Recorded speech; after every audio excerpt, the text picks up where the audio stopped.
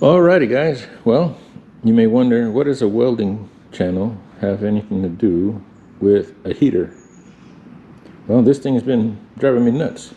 It's been making an error code, an E1 error code, and so I have not been able to figure it out. I've had it for a while, and it's just off and on kind of thing, just a struggle. Let's start it up, doesn't work. Let's reset something, doesn't work. So actually, I saw a video here on YouTube, funny enough, of how a person went around bypassing the circuitry in here for just making it run. And what he did was use a series of switches, 3 switches: fan, igniter, fuel pump, and it fired right up. Now, of course, there's concerns with that, right? Because if the fan goes out, the fuel pump keeps going, it's going to keep pumping fuel, and you'll have a lot of diesel all over the floor of your shop. So I understand the concerns, and in my situation here, I feel I will only be using it when I am in the shop. So it will be okay. It's not something that I leave unattended. So I'll be doing something very similar, and if this interests you guys, well, follow along. So here we go.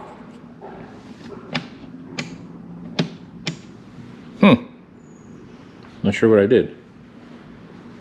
Is it plugged in? Yeah, it's plugged in. Well, no, I don't even want to start at all. Okay, let me look into that.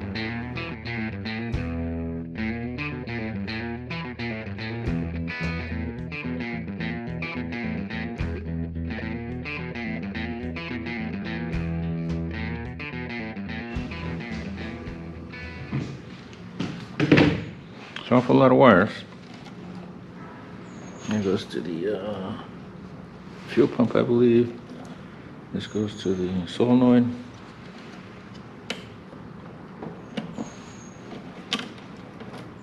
Okie dokie.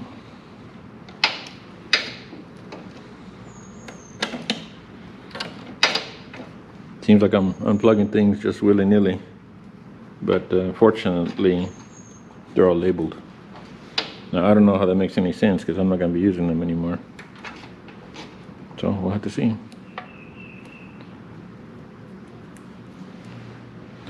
Boom, boom. What else, what else? Little optical sensor. Let me go get some more light. I'm struggling with light and being able to see. So hang tight.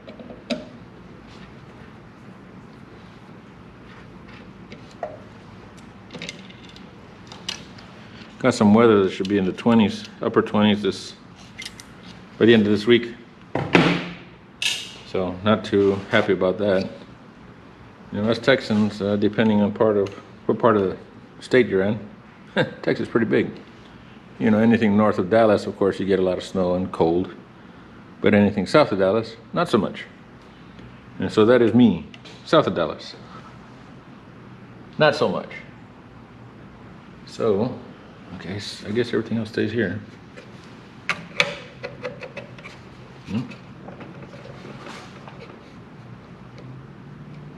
I think I'll leave that there. Well, no, maybe not. I guess everything else looks like it could stay. I'll be using these guys as the solenoid, powering it on to open the solenoid so that it runs. The fan, I understand, is 110 volt.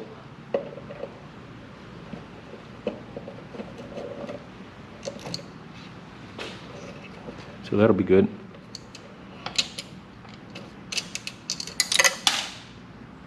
Ta-da.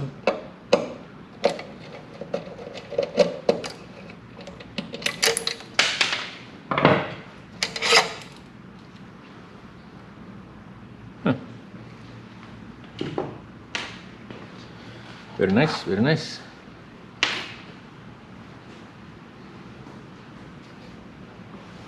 Unplug these wires if you can.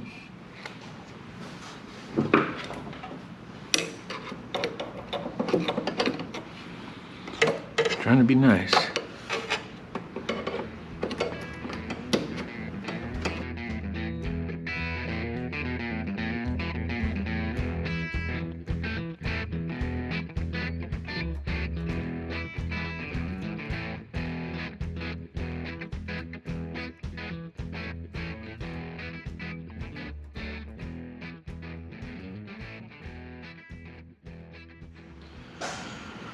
Okay, 120 volt. And this, I can't read it right now.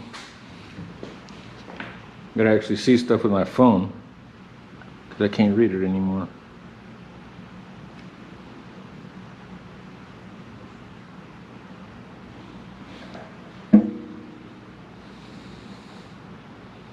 Okay, good.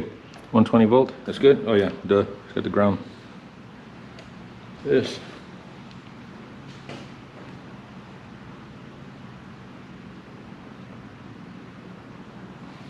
$120 volt. Excellent. So everything's just 120 volt, which is nice. What is it? Oh, this is the pump. So now I will wire up. What's this down here?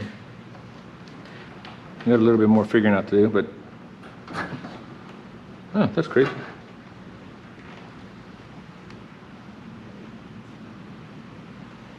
Wonder what this one too. Either way, alrighty.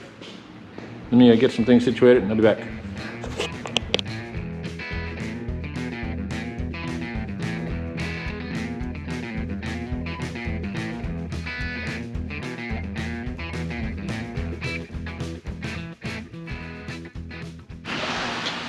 Okay, so this is about as bare bones as I can get it now.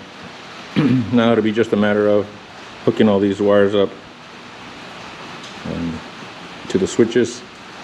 They're all 110 volts, so should be pretty simple. A switch to the fan, a switch to this. This needs power, of course, and a switch to the solenoid valve and the pump. Not bad. So here we go.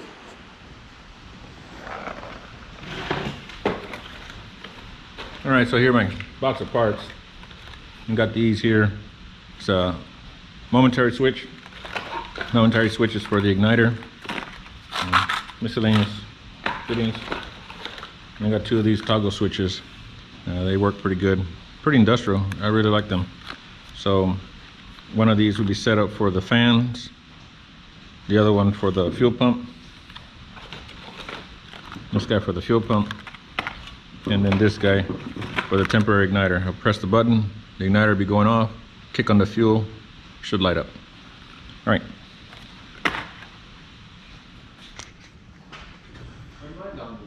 In case you run into a situation where you have to reach far in and put these little screws in, they don't fit. Trapping them in a little piece of paper usually works.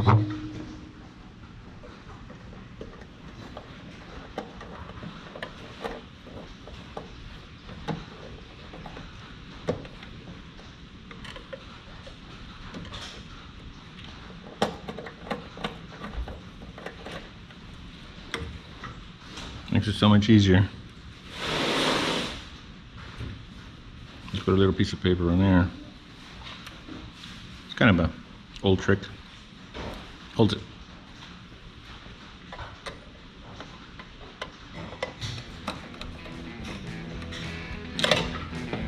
Ta-da!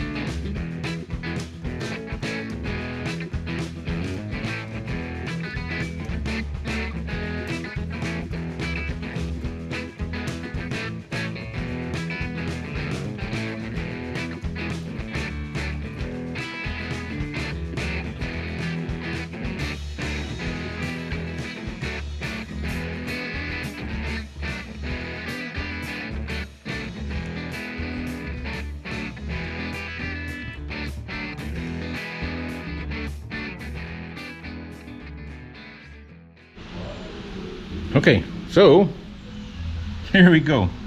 Tied all the hots, neutrals, ground goes down to the frame.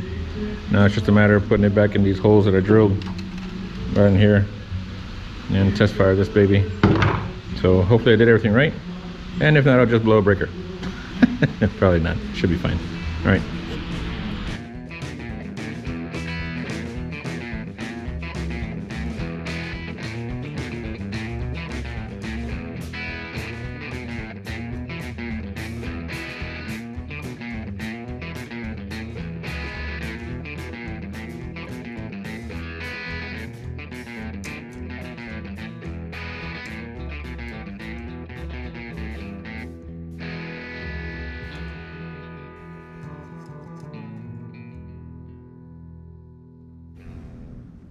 All right, so we got it all put back together. I cleaned up the little mess here. There was leaking fuel, I guess, the hoses or so. And so now it's time to give it a shot. It's a pretty simple process, from what I understand. Fan on, igniter. That's it.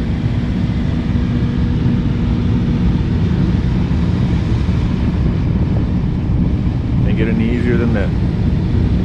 So I hope you guys enjoy it. It's a pretty simple fix. I know it's not in a good condition and that it could cause troubles, I guess, if we're not careful. So I'll just have to be aware of that. And at least I got it working, because it went from not working to working. So that's good. We got some cold weather coming up. I think it's going to be in the upper 20s. I hope you guys enjoy it, and we'll catch you guys on the next one.